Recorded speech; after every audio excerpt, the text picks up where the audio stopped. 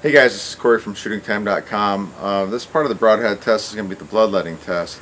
And what we did is we simulated the entry wound and the exit wound of a broadhead. This one is the QAD Exodus. And what we're going to do is attach that to the bottom of the cylinder with a hose clamp and fill it with water. And then we're going to take the stopper off and we're going to measure the amount of time it takes for the water to drain from this mark to this mark, and that will give each broadhead its individual score. So let's get to it. This is the Exodus broadhead by QAD. Go ahead.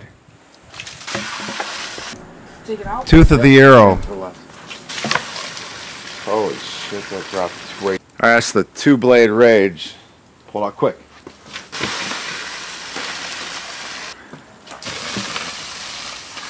Well, that one was a lot slower. Yep. And that was the kudu point. Okay, this is the Schwacker. Quick out. VPA 2-blade. Quick.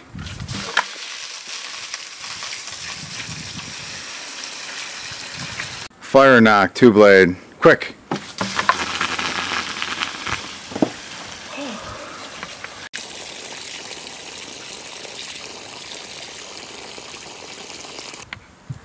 Hades Pro 3-blade. Go ahead, quick.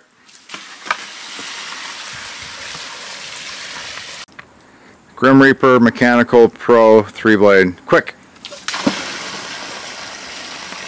It's a VPA 3-blade. Quick. Thorn Archery. Go ahead, quick. Here are the results for bloodletting test. As you can imagine, the 3-blade and 4-blade broadheads did considerably better than the 2-blades. You will notice that the 2-blade Rage is listed as number 1 on the results, but keep in mind that with the cut-on contact tip, it actually performs as a 4-blade. So hope you found this interesting, and keep in mind that this is only one factor that we're using to determine which broadhead is the best of our challenge. Thanks.